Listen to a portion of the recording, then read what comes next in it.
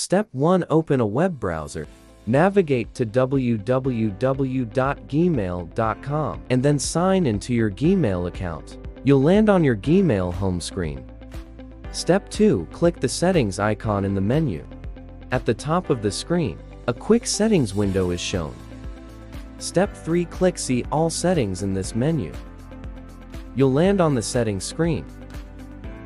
Step 4. Choose Filters and Block Addresses in the menu.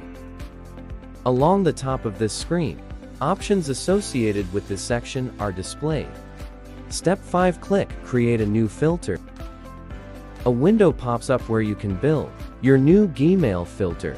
Step 6. Enter the email address you want to whitelist in the front field, and then click Create Filter. The next window will ask what you want to happen when an email from that specific sender comes through.